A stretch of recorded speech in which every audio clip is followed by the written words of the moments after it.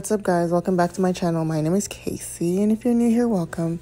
So today I'll be showing you guys how to curl and style a unit. You know, if you have a small business and you want to learn how to style your units for Instagram and things like that, I am here to show you today. So let's get into it. This is a 22-inch 13x4 transparent lace unit. I used HiColor dye in the color Magenta to achieve this color with 40 volume developer. So to start, I like to part out the style, the parting I'd like to do. I'm going to be doing a middle part today and I'm just molding it down so I know how I want the curls to fall and things like that. So that's what you'll see me doing. So today I'm using my T3 curler. I believe it's in the size 1.5 inches. I will double check and leave it in the description. And my holding spray is Tré Semme and it is level 4, I believe, of strength. So I'm taking my wax stick and I'm molding down the flyaways, anything like that, to get a nice flat base at the top, because your unit should be very flat and neat at the top. So you'll see me go in with the hot comb. I'm parting out this area. I call it the T-zone area, where you want there to be like almost like a T, especially when you're doing a middle part, where there's a part in the middle and then a part along the back that makes it kind of look like a T. And then you flatten that down. I wish I had a better angle. I apologize guys, I didn't realize that I didn't get a good angle on showing you guys what I mean in this part. But I'm just meaning basically just taking some hair from the front to cover the tracks at the back. That's basically what I'm doing.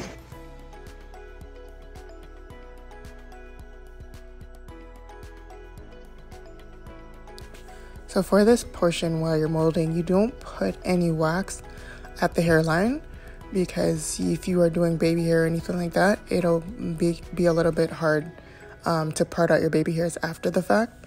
So you could just take your hot comb to mold it. You only put the wax at the tops. Do not use wax in these areas as of yet. Not yet, at least. You have to wait till you actually part out your baby hairs, which comes later on in the video.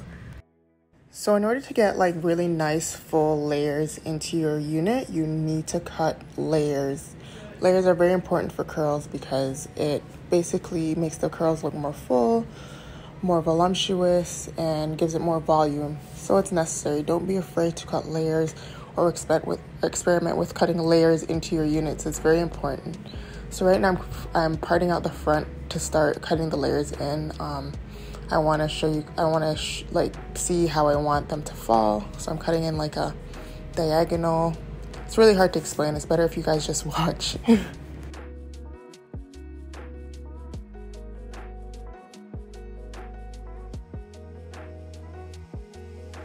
I also go in and I cut some length off. I just trim it because I don't like when the ends are stringy and thin. So I like when it's all nice and full at the bottom. It makes your curls look nicer and it just gives a more, you know, a fuller, more voluminous like look to it.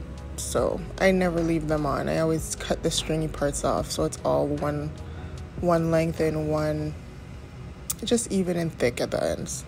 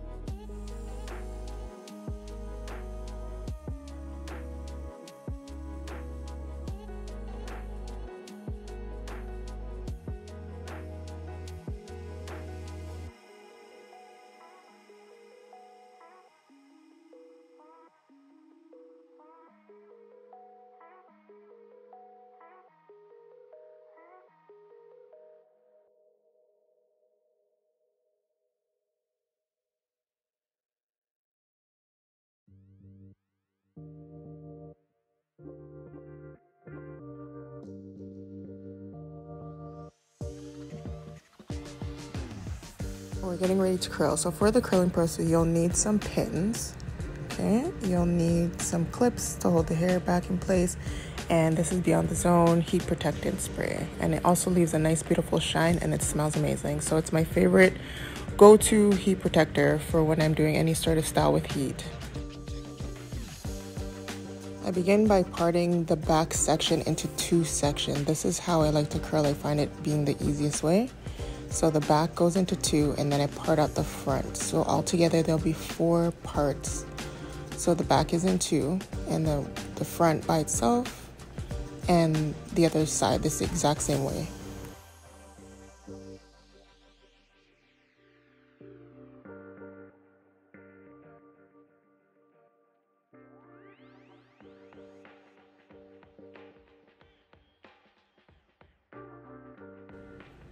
So now I'm parting out the first section for my curl and clipping the rest up. So that's where the clips come in. And so I am going to actually be spraying every section with the spray, even though I already sprayed the whole head, because of course it didn't get everywhere. And I want to make sure that every section gets a little bit of spray and a little bit of sheen. Not too much, just slightly. Now, when you take your curler, you are going to always try to curl away from your face, always. So the curler on each side is always going to go away from your face. Not, you don't curl towards your face. Bring the curler back, like away from your face.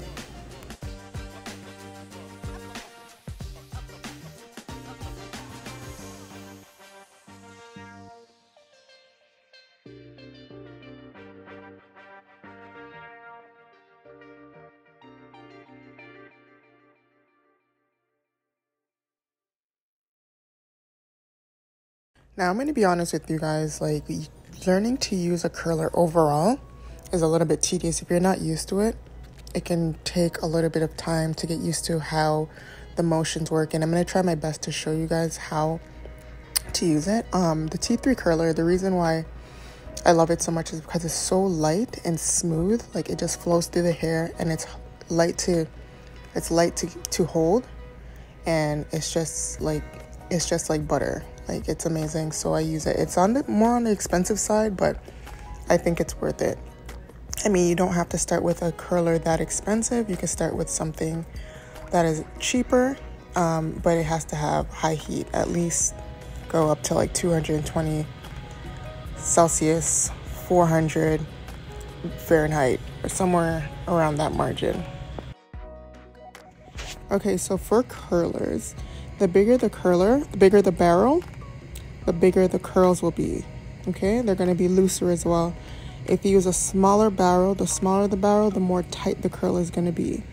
And it's going to be like a different style of curl. So that's what you would go by.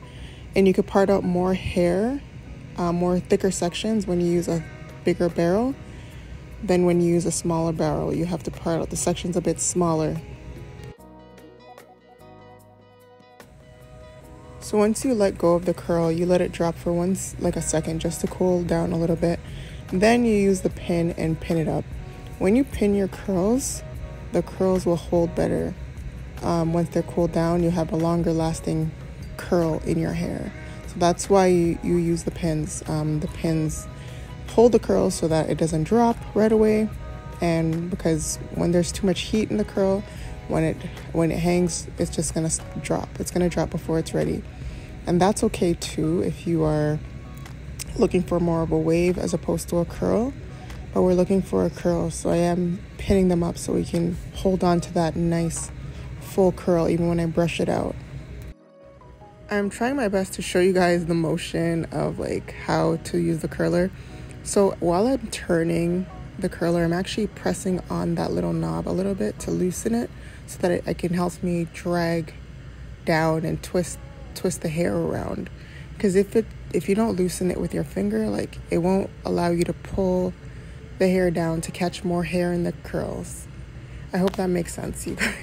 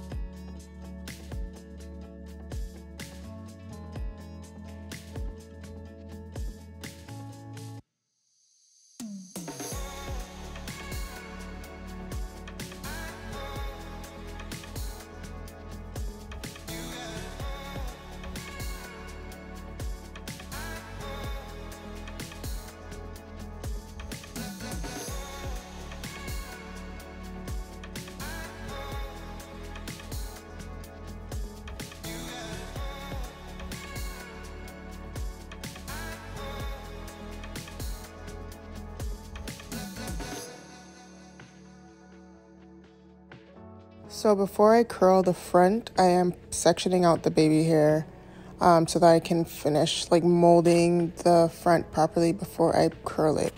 So that's what you see me doing here. I just kind of eyeball where I want the baby hairs to lay on the unit as if it was just a real person's head. And then I'm going to go in with my wax stick and mold the rest of the hair back before I curl it.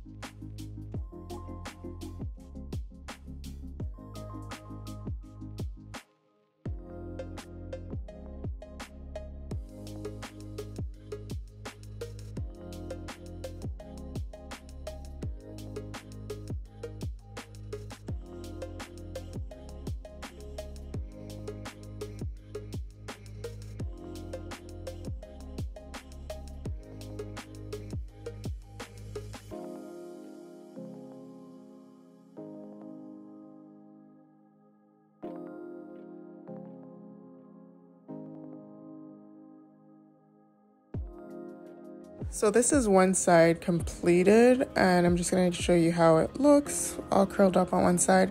And I'm basically just going to do the same exact thing going the other opposite direction on the other side. I'm going to show you a couple on this side. When you're curling the hair, again, as I mentioned before, it goes in the opposite direction. So you're basically curling away from your face. You're bringing the iron in away from your face.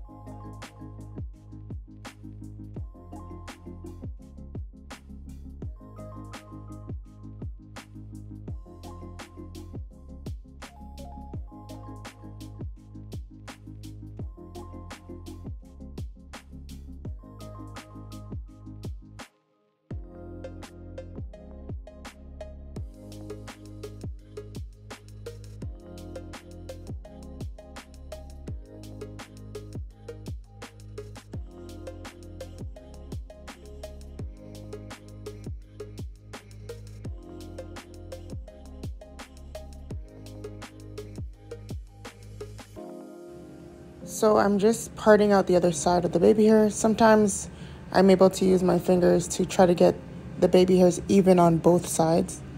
I mean, you literally kind of just have to eyeball it. Try to part it out, step back, and look if it looks like it's an even placement on both sides, like the exact same place on both sides when you're doing just two baby hairs. They have to be pretty even. So I'm only making two. So if you're making like four, two on each side, and then the sideburns, then you'd have to part that out right now as well. But I'm only doing two at the top and then the sideburns. And then I'm going to use the hot comb and my holding spray and just slick this side back in place, just so that I can go ahead and finish curling it.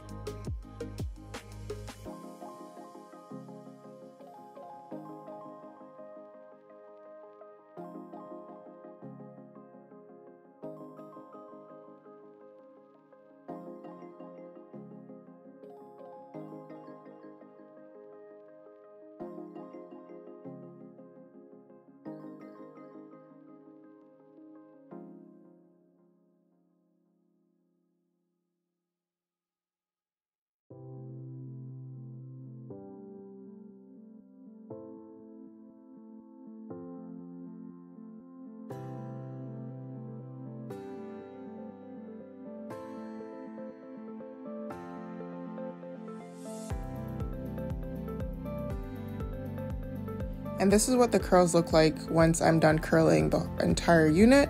And I'm using the holding spray just to give it a light spray around all the curls, just to hold them, just, you know, gives it an extra little hold. And it's not going to make them crunchy because it's not like extreme hold. It's just like a nice subtle hold. So it's not going to make them crunchy or shiny or anything like that. So don't worry about anything like that. So for cutting the baby hairs, I just wanted to mention that you're going to cut in like a high-low fashion, on a diagonal. So at the top nearest to like the eyebrow, you're going to cut shorter and then go longer. So kind of like a fashion where like you're using your fingers with the scissors to cut shorter and then go longer. So the end of the baby hair should be longer. The part that you brush into the hair should be longer than the actual part, the top I'm curling right now. So I'm using my small mini curler to do this portion of the unit because I don't have one of the pencil flat iron curlers, and honestly this is like my smallest curler and it does the same thing, so I find that I don't need to order one, so I just use this one instead. So I'm using actually some gel. So this part I feel like is very important. If you have gel or the Got2b tube that comes in the black tube, it helps hold the hair down once it's curled, and then you're going to use your finger. Your finger is going to be like where to hold the style, like the hold to mold it. You're going to use your finger to help you mold it like in that curvy motion, and it really helps. So use your finger. And when I mean to say that you guys need a very light hand when you are molding this, you do not need to press down on the baby hair. It's so much easier when you take the foam and you kind of just move it. You don't have to like try to comb it out or nothing like that. You're just kind of moving it.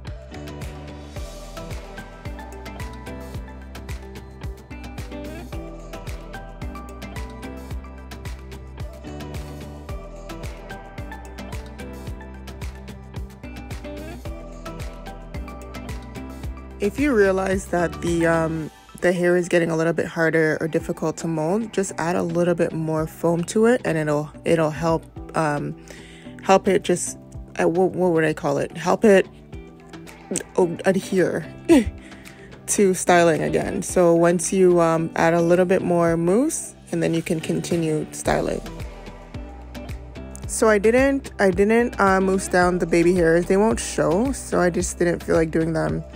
And this is what it looks like when it's all done. Now I'm just gonna take a wrap to wrap it down so that it can dry. You don't need to pull it too tight, but just tight enough so that it stays on.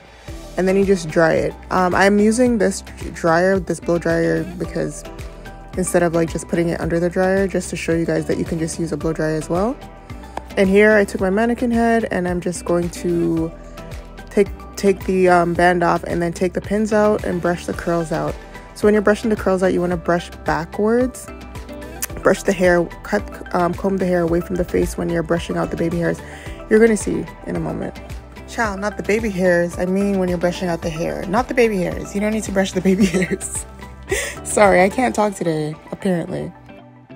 If anyone is looking to start a business or have a business selling wigs, I always suggest that you style your wigs and put them on a mannequin head with the mannequin that has a makeup done on their face, because like a modern makeup, meaning that the makeup that comes with the mannequin initially is not very modernized and not very appealing.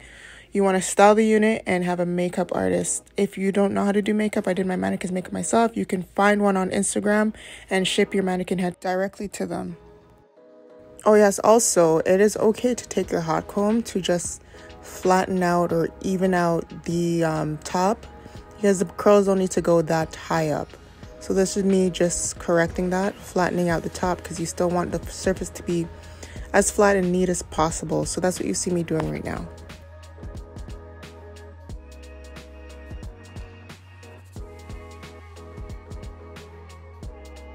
I feel like it looks like I'm being very aggressive while combing this unit out, but I promise you I'm not.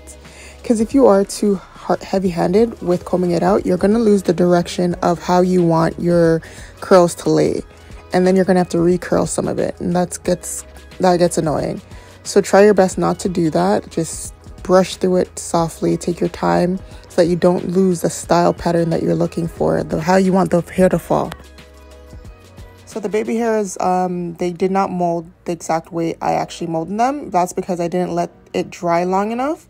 And that's okay. When the unit sells, I will restyle it before I ship it off. So that's no problem. When I ship units, I pin the curls back up before I put them in the box and restyle the baby hairs. So it's easy for installation.